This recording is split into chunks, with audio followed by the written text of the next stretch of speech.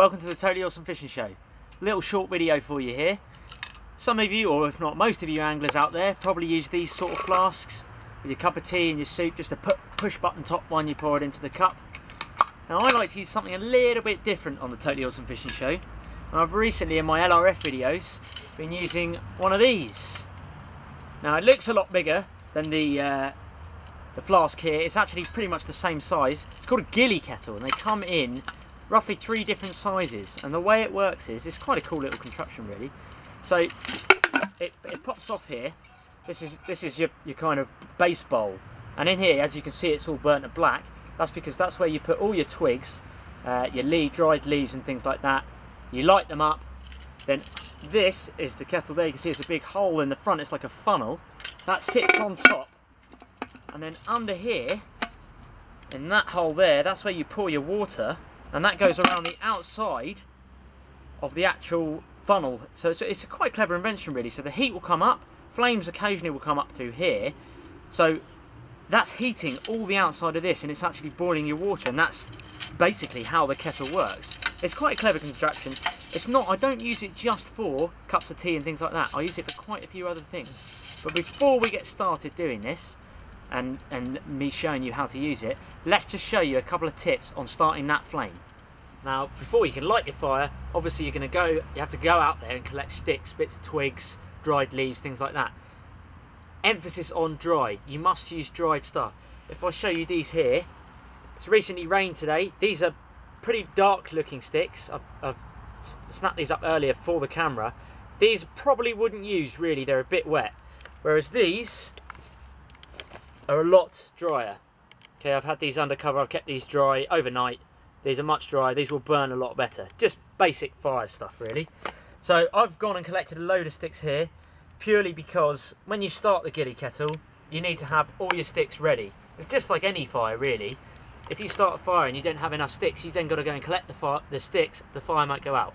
So I know this isn't a huge fire, but you need to have your sticks ready. It just saves you going out there halfway through while you're fishing. You've got to stop fishing and then go out and get all the sticks. So collect all your sticks beforehand. You can even put your sticks in a little resealable bag. You can dry them out overnight and take them to your fishing session. Just a little bag of twigs and sticks and things like that. What I've got here is, this is probably what I'll start with, using these really fine, thin, dry twigs. There's some dried leaves there as well. That's probably what I'll start with.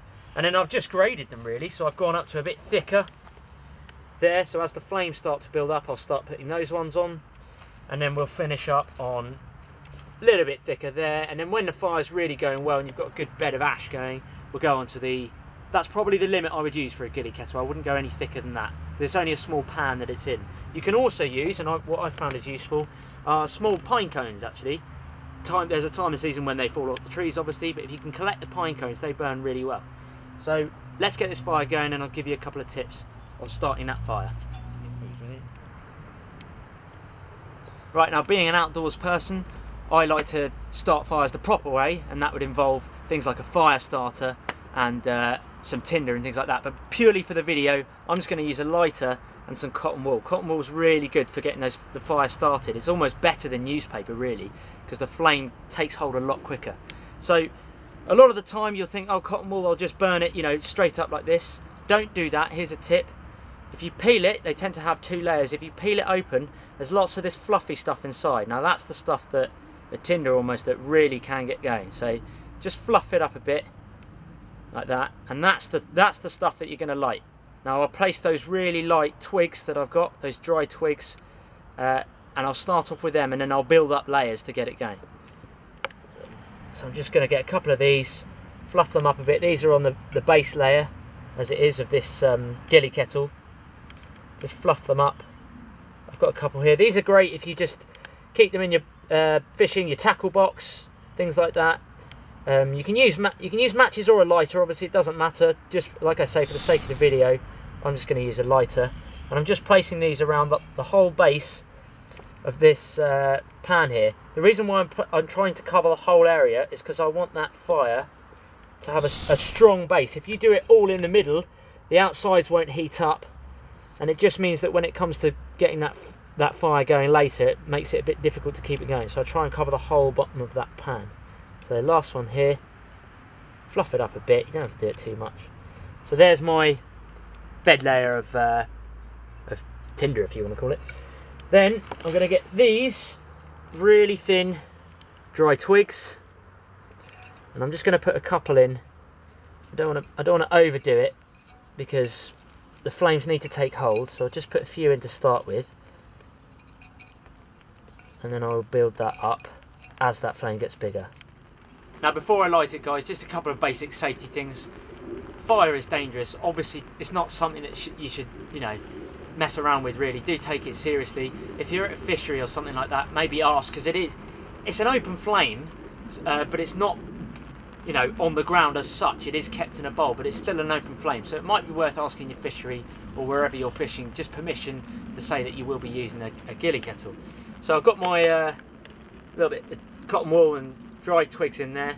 This is the hole in this base, because when that kettle goes on, that's how the oxygen gets in to keep those flames going.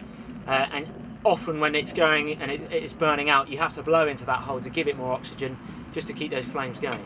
So what I've done is I've stuck a bit of cotton wool out there, and that's the bit I'll light.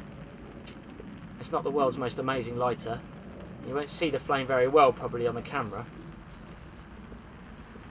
But as that burns through, you just want to be careful with it blowing out, because you don't want that. You want some of the twigs to take hold first.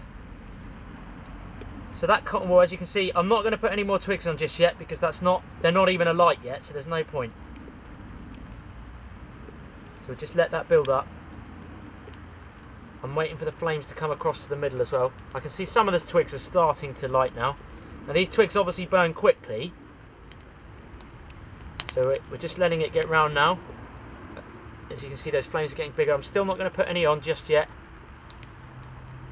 Okay, flames are getting slowly bigger. I'll put a few on this side now. Always make sure that when you start to do it to begin with, you do want those dry twigs. See, now that flame's gone a bit. I'll let that pick up. Right, so while that's burning down now, just getting that base layer, I'm going to put the water in here. Obviously, like I said, they come in 3 sizes. I think there's a ½ litre, a litre and a litre and a half. I think I've just gone for the litre one. This is just a carrying handle for when it does get hot, because this whole metal bit does get hot. Obviously at the moment, nothing in it. So we've got the water, just in a little container here. Fill it right up. You don't want to, you know, go scrounging with this one. Just fill it right up. As I say, it takes a good litre of water, this, so it's going to take most of that. You don't want to overfill it as well, that's the other thing, because if it spills out and goes in the fire, it's going to put your fire out. So that's about right. Water's just on the edge there.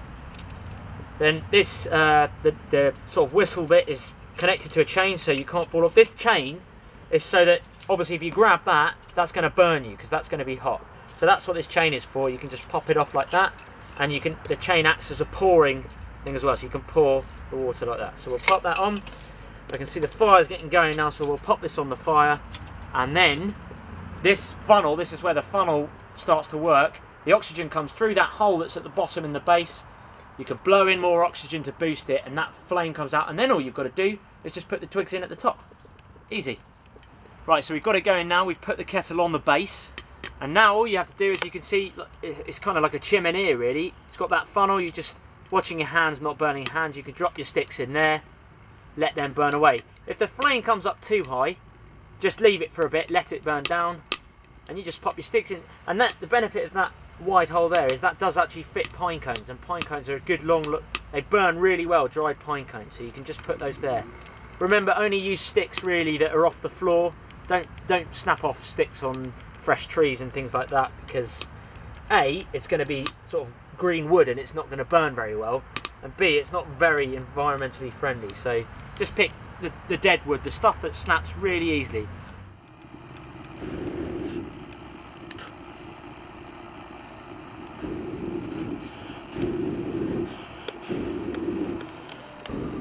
As you can see, I've got the hole here, just blasting some oxygen into it.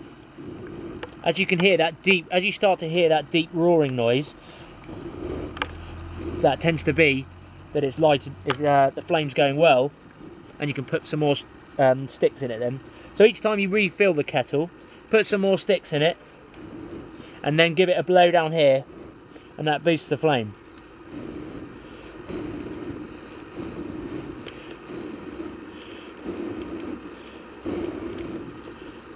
That's going well now.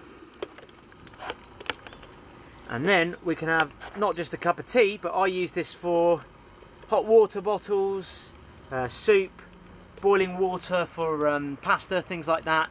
You know, you've got a litre or a litre and a half of water in there. That's quite a substantial amount of water, so you can use it for quite a few things, really.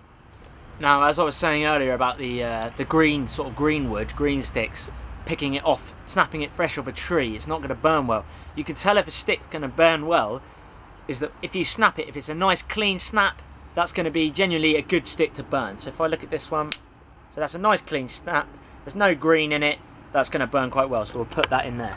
I know that's a good stick. Now you can see the seam starting to come out. Here's the whistling. That is now ready for a cup of tea. So you've got the wooden handle here. Just lift it off the flames, be aware of the flames underneath.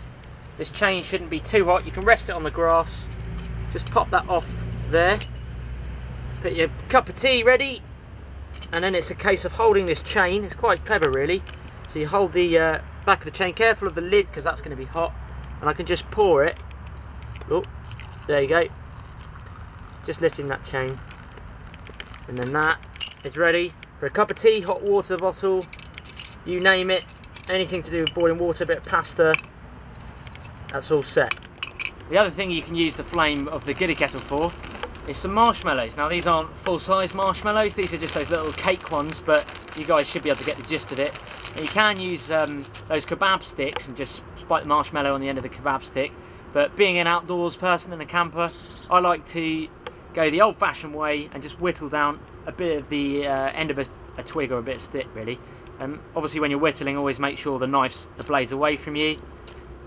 Kids, if you've never done this before, I highly suggest doing it with an adult. Obviously you can, if you've got a bigger knife, use a bigger knife. This is just a pen knife. No mate, that's not a knife. This is a knife.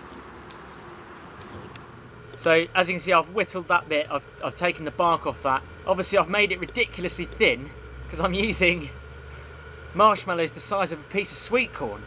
You go carp fishing with these, well you can actually. Pop-ups. But yeah, they are pop-up marshmallow. So I've whittled it off. Now it's important if you're going to do it with a stick, something I learnt from D of E, is that a way of telling whether a stick is poisonous or not is you actually lick the whittled area. So if you give it a lick, then you die and I eat the marshmallows. No, that tastes like wood. If it tastes bitter, like a lemon, and you're like, oh, like that, that's actually poisonous. And it's probably not best to use that stick, especially if you're cooking meat and things like that, because the poison then goes onto the thing that you're cooking, you then get poisoned. So just a little test really, I guess. Once you've whittled that bark off, give it a lick. If it tastes like wood and it's okay and it's not bitter, then you're okay to put your marshmallows on. I'm going to make a kebab style here as they're so pathetically small. Not exactly going to fill my stomach up, but maybe a few of them will. And like I say, you've got that flame with the Ghillie Kettle. Why not make use of it? Not only can you have a cup of tea, but you can cook marshmallows as well. So there we go. Got a few marshmallows on there. Now you can hold it over the funnel if you get the flame going properly, which I haven't at the moment, but the flame can come right up here and you can hold it over the flame there. If not, you can also use the hole where you blow oxygen in around the side, wherever that is. Can't actually see it on the camera. Down here, and you can hold it around the hole if there's flames coming out there. But I prefer, I'm going to put a few more sticks in here now, get flame going, and then cook these marshmallows on the top. Right, look at that. That's how hot it is. Look how quick those marshmallows pretty much roasted. Doesn't look hot because there's no flame, but they are pretty much cooked marshmallows. Let them cool off a bit. And benefit being, if you've got lots of mosquitoes, especially you carp anglers, we know what it's like, grab some grass, if you put it in there, watch it smoke, and that, if I just get that twig out of the way, that smoke should hopefully help put off some of those mosquitoes. Obviously don't put too much in. Again, if you've got dried grass or anything like that, it goes a bit better. But you just get that smokiness in there, and that helps get rid of those mosquitoes. Just one final tip, safety tip really, when you're finished with it, just use the leftover water and gently pour over the remnants of your fire to put it all out. And that way, if you're bibbied up carping or out on the beach, you can safely know that your fire is put out and won't be a hazard. I wonder which one I'll keep. That one, I'd say. Slight problem, guys. Probably should have told you this at the beginning of the video. When you're using these metal bases here of the Ghillie Kettle, obviously it gets hot. You must put some steel, plate or concrete or a bit of metal underneath, otherwise this happens. Mummy! Mummy, I'm telling on Mike! She's not going to be happy with that. I think I'm going to keep this knife, Dad. I'll see you later, yeah? Okay, mate. Best of luck.